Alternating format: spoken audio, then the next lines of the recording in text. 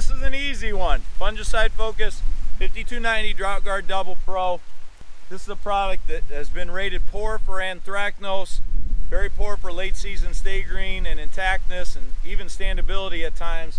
To me, this is high priority list on this out there. Now, if we're in the really tough dryland acre where we're at lower density and we don't have a lot of disease pressure and we've got those plants spaced out where we're not competing and we're losing stalk integrity, we might be able to get away just fine without. But if we're in any sort of high-end yield situation, make sure this gets a fungicide. It's going to reward you in bushels, it's going to reward you in plant health and integrity, and far and away probably the epitome of what I would call an integrity influencer, this 5290. So high priority when we're looking at fungicide on this product overall, unless you're on the really tough stressy acre at low pops.